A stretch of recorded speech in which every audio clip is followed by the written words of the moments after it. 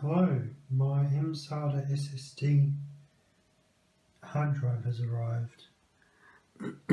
It's a Plexter 512GB serial ATA 6GB a second SATA SSD. And this is what it looks like. Very tiny. It connects directly into the motherboard.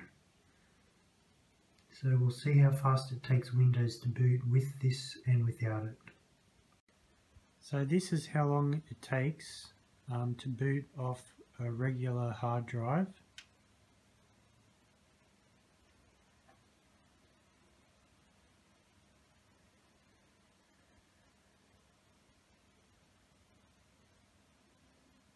It's a fairly new, clean install of Windows 10.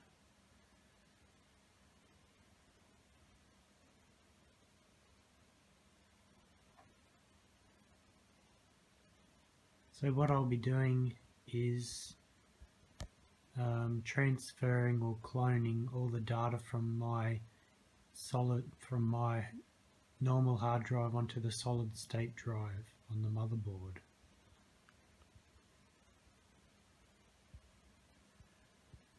So as you can see, even a new install of Windows 10 takes quite a while to load.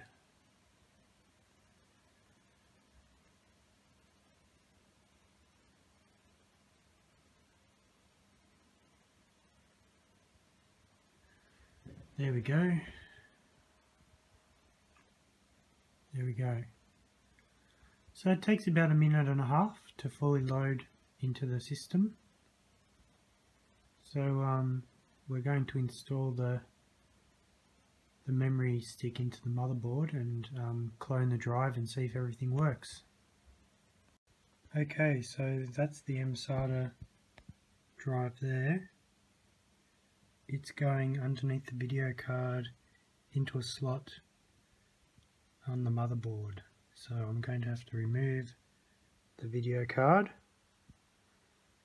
and make some space. So that's where the SATA drive is going. Straight into that white connector, and two screws are lining up into there.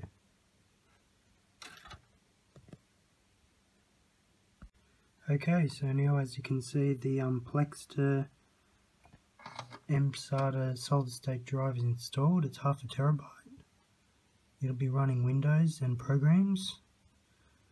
With my 3 TB drive will be holding games, and my 1 TB drive will be holding pictures and videos and things like that. So the next step is to go into the BIOS and make sure it's installed. Okay, so we're in the BIOS, and as you can see, SATA is down the bottom now. When I hit the enter key,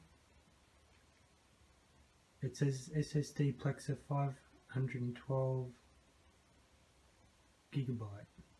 So the BIOS recognises it. So the next thing is to load Windows and see what happens.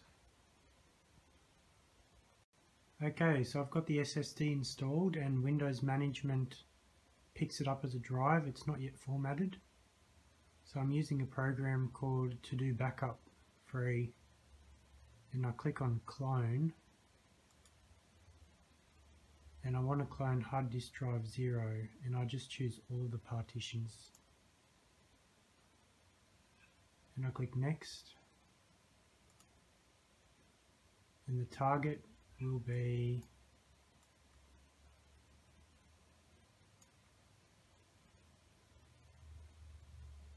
hard disk drive 2, 479 GB.